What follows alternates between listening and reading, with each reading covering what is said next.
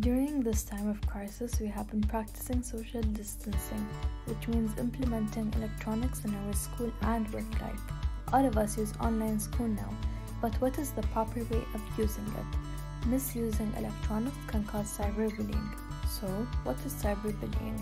It is a form of bullying or harassment using electronic means. It takes place over digital devices like cell phones and computers.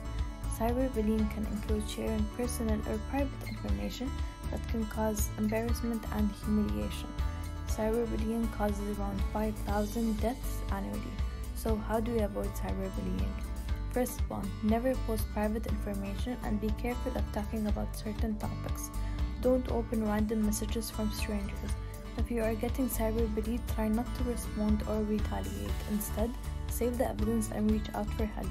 If you know someone is being bullied, try to take action and help them. You might be cyberbullying and not even know it. So rethink everything you say online because it can change people's lives.